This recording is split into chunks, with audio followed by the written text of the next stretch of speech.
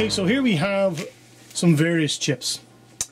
These chips, the two main fellas, I'm just going to take this one out of here for the moment.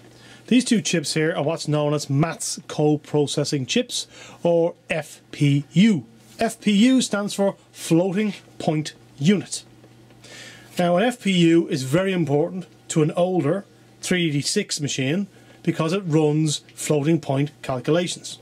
So basically a standard CPU of the, for example, 8086, 8088, 286, 386SX, 386SL, SLC, 486SLC, 486SLC2, 386DX, or 486SX, they do not have a maths co-processor, or FPU. A standard CPU will basically run maths insofar as plus, so addition, minus, subtraction, multiplication, the little x, or division, the straight line with the dot on top and the dot on the bottom. However, if you want to do more complicated mathematics, long division, trigonometric functions, roots, and logarithms, for example, that's what you basically need. So where that comes into play is not for playing, your old games. It comes in when you wanted to run something like AutoCAD or Lotus 123. Now AutoCAD in most cases won't even function, won't even turn on. It'll immediately say maths coprocessor not present. Now naff off peasants, as somebody said in a recent video. Yes, something like that, So you do need it to run those programs. In some cases the programs will still function, but because the actual CPU doesn't have the higher level functions, it will struggle and it will run very slow. So installing a maths coprocessor will allow the machine to run 10 to 100 times faster doing those particular calculations. Okay, one of the misconceptions in relation to maths coprocessors is the 386 being disabled when you install the 387 chip. This is incorrect. What it basically refers to is a system that came pre-installed with a 486SX chip. So the coprocessor you would install onto that will be either a 487SX or a DX2 overdrive chip. The 487SX chip has a built-in FPU. So what this means is the 487SX chip, it's a modified version of the 486DX with the maths coprocessor enabled.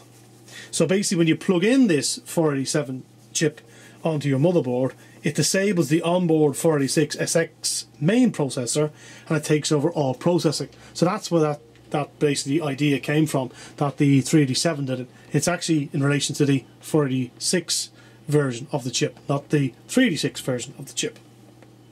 What quickly happened, however, was it was discontinued at rapid pace in favour of Intel's newer DX2 overdrive CPU.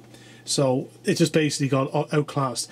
The motherboards that had the likes of the 486SX on them, they would have a socket there beside them for the 487SX, or in some cases for an overdrive chip. Now, in saying that, you can, in theory, in most cases, just basically get the original 486SX chip, which I've done myself on a few boards, chuck it in the bin, the busker producer, and install a 486 with a maths coprocessor, and voila, everything functions correctly. Because at the end of the day, the motherboard is actually well able to understand what a maths coprocessor is, so there's no particular issues with that. So when did the coprocessors disappear? Well, a machine that has a 486DX or above doesn't need a maths coprocessor because it's already built in. So for example, the DX2, the DX4, the Pentium and so on all have the floating point unit built into them and don't need this maths coprocessor to be installed. Okay, so when it comes to matching a CPU with the maths coprocessor, look at the speeds. So if you have a 16 megahertz main CPU, you must match that with a 16 megahertz FPU. It must be done that way. You can, however, and I've done it myself, where you have a 38616 match it with a 38620. It won't make the machine any faster, but the CPU will have no trouble running alongside an FPU that is slightly faster than it. Where the problem will arise is if I have, let's say, a CPU that's 33 megahertz and my FPU is 20 megahertz. That's where you'll get problems, and that's where you don't want to be. Intel had given up on the 386 at around 33 megahertz. However, the AMD company decided that no, we're going to continue on for a little bit longer, and came out with this chip. This is around at the time where the litigation was there that AMD and Intel were fighting in the courts, and it was later resolved, and AMD and Intel are now great rivals. And it's great because it allows for innovation between the two companies that wouldn't exist if they had won the case, basically. So AMD was a major player in the 486 compatible chip market with its very own line of Intel compatible 486 chips. That came after this. Like I said, the 486DX chips are the ones to look for, the ones to want. You don't really want the SX chips because you will require a maths coprocessor for them.